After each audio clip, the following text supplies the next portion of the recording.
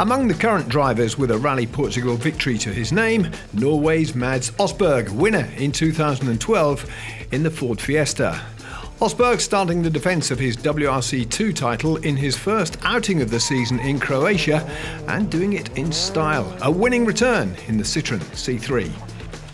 It was really nice to be back in the car, back driving again, but at the same time I really felt the pressure of performing, so I think it was important for us to show our pace quite early on in the event and to be competitive, and I think we managed to do that.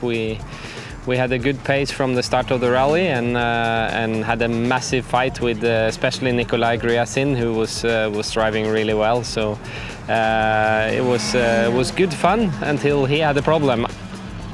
Østberg and Gryasin taking all but one of Friday's 8 stages between them. The Russian setting the early pace in his VW Polo before a puncture in stage 3 cost him the lead. Gryasin then won 2 of Saturday's opening 3 tests to reclaim first place in stage 11. Østberg hit back, fastest through stage 12 to lead by just over 2 seconds. A thrilling battle then came to an end when Gryasin suffered power steering problems in stage 13. Unlucky. Østberg experienced brake problems on Sunday but was able to nurse his C3 home, taking victory by 28.5 seconds. A winning return, and the Norwegian thoroughly impressed with the latest addition to the WRC calendar.